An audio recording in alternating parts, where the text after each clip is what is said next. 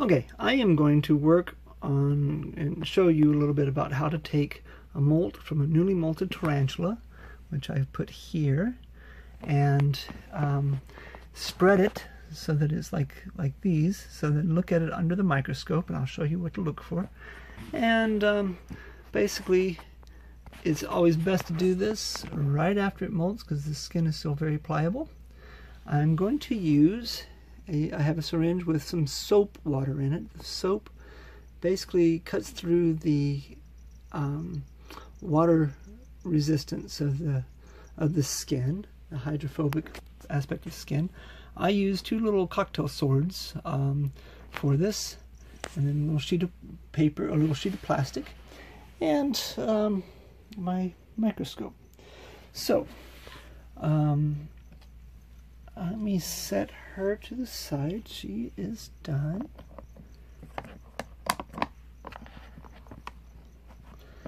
And I don't have anything to do this with in a good way, so this may not be so easy to do. I can't do this two-handed because I've got the camera here. Basically, what I like to do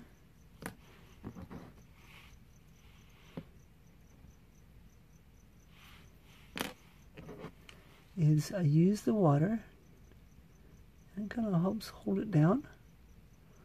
Don't need a huge amount, just a few drops. I'm going to do a few things with this. One of them, I keep records of the tarantula's sizes and growth for each molt. So something that's really cool to watch with this, I won't do it here, you can do it on your own, is I will take the skin, like you can see how the soap water just cuts right through the hydrophobic aspect of these legs and the skin.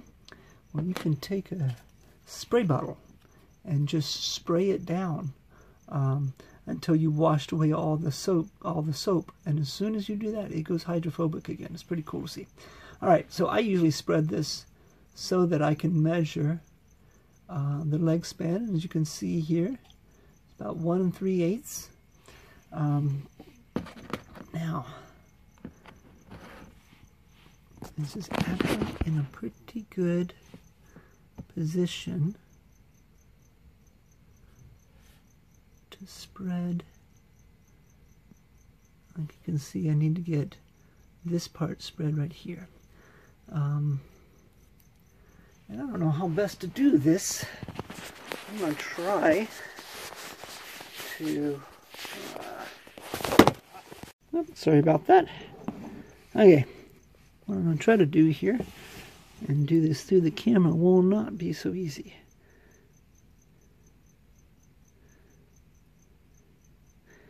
Yeah, you know, I oftentimes find it is easier to, wow, this is hard to do, pull off the extra there. Ooh, almost dropped this.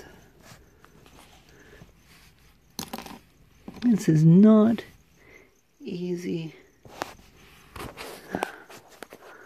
to do. I'm trying to scoot this forward. I'm holding this camera with my knees.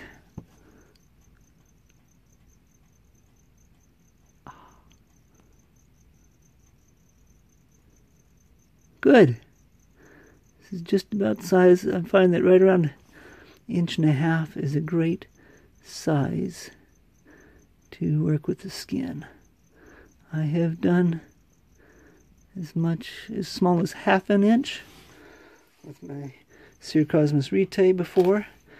I don't know how I did that, but I managed. But I find that the easiest, it starts to get easier around 1.5 inches. Okay, so I've got this spread. Now I'm going to zoom out. Take my microscope. Should have had this ready before. Sorry about that. all I have to do is plug this thing in, and it is lit up from underneath. I've got it on 4x, and I'm going to take the skin and put it underneath the microscope. Now, excuse me a minute here. I am going to look through the microscope to see if I have this positioned right. And I do. And now to get... yeah. Awesome. Now to try to use a spacer here.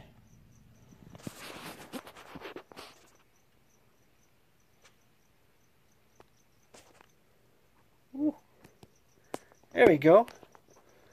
So right at the end of that, oh man, I had it. There we go. Right at the end of the pointer there, you can see there's two little alien ears and a flap.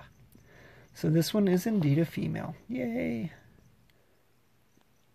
And that's how we sex a female baby tarantula.